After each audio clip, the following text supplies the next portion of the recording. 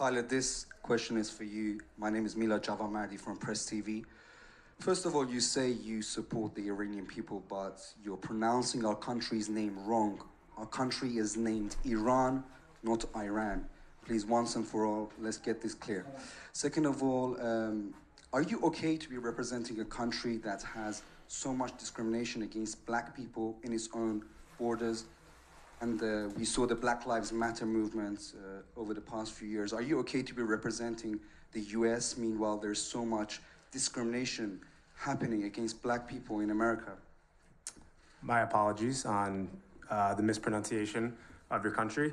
Yeah, that being said, there's discrimination everywhere you go. One thing that I've learned, especially from living abroad in the past years and having to fit in different cultures and kind of assimilate into different cultures, is that in the U.S. we're continuing to make progress every single day.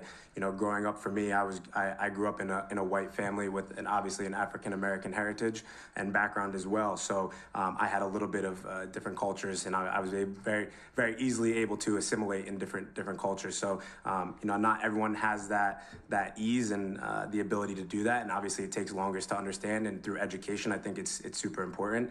Like you just educated me now on the pronunciation of your country. So. Yeah, it's a process. I think as long as you see progress, that's the most important thing.